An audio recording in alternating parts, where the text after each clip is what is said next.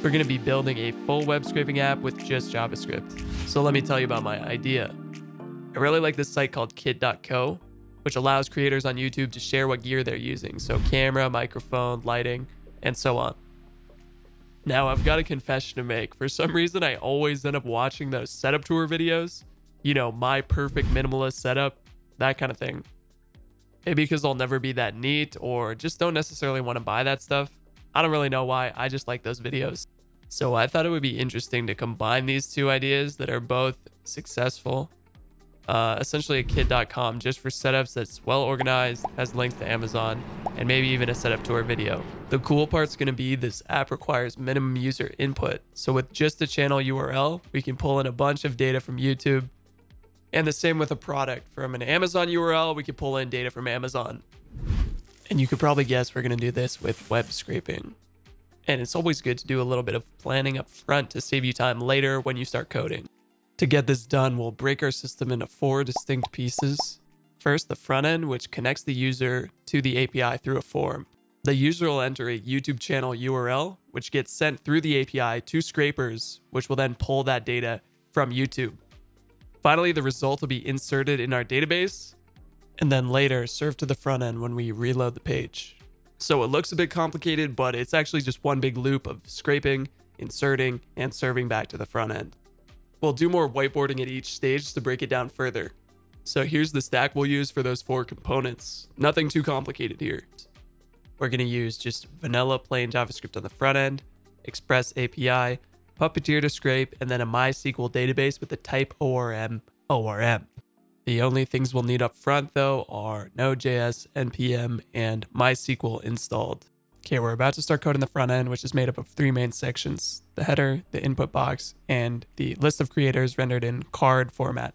More specifically, we'll fetch a list of creators from our API, and then we'll want to render those on the page as HTML divs. As mentioned before, we'll also have to link our form to our API when we add a new creator with an event listener for clicking on that submit button.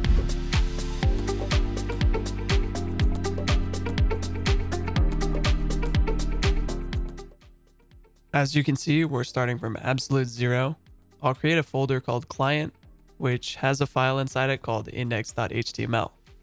Notably though, we'll have our JavaScript and CSS directly in this one file just to keep everything together. I really like this HTML preview extension for VS Code, which just changes whenever you save.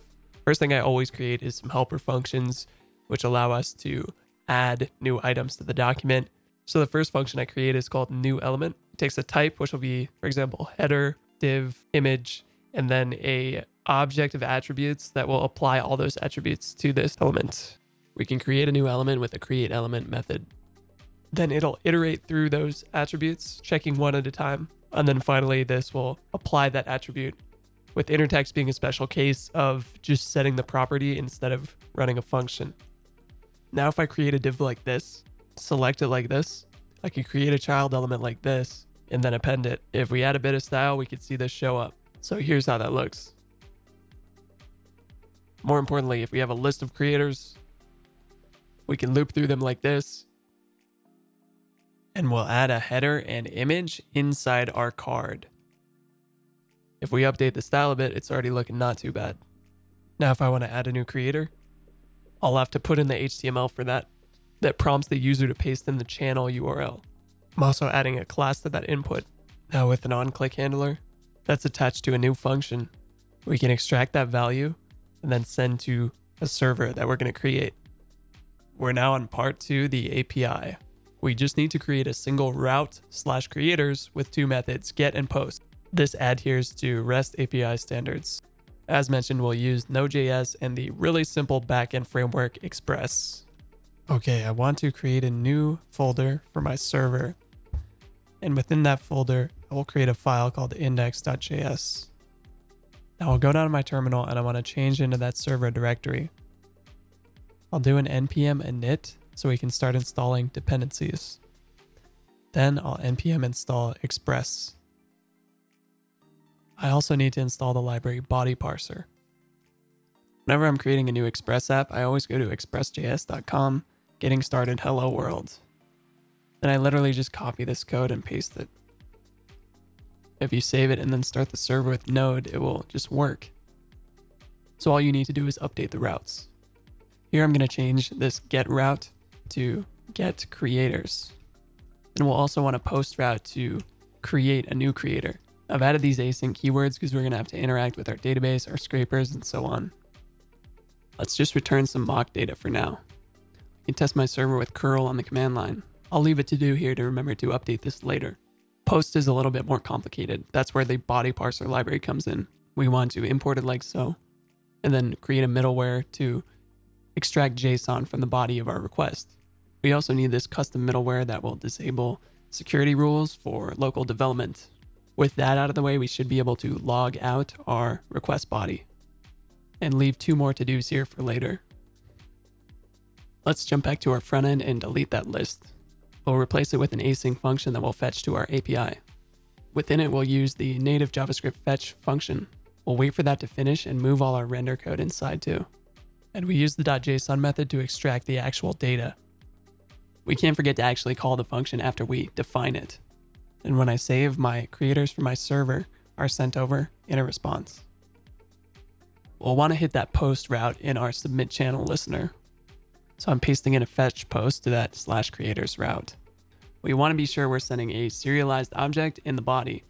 That is a string object. To test it, we'll just log out that rec body.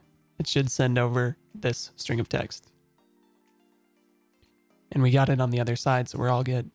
We are halfway there. We just need to scrape and set up our database. Our scraper is just a function that takes a URL as an input.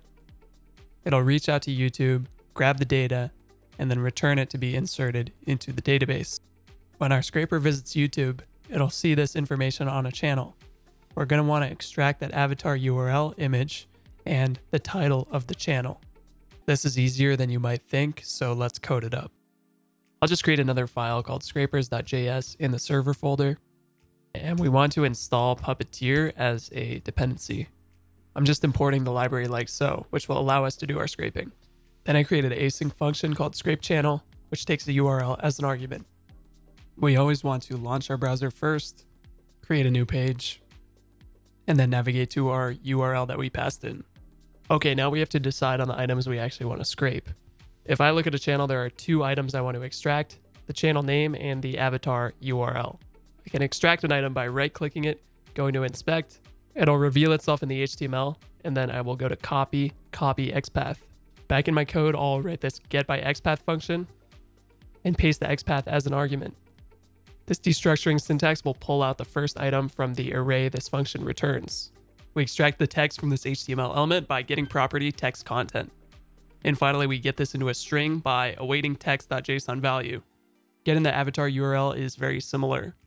We jump back over and inspect.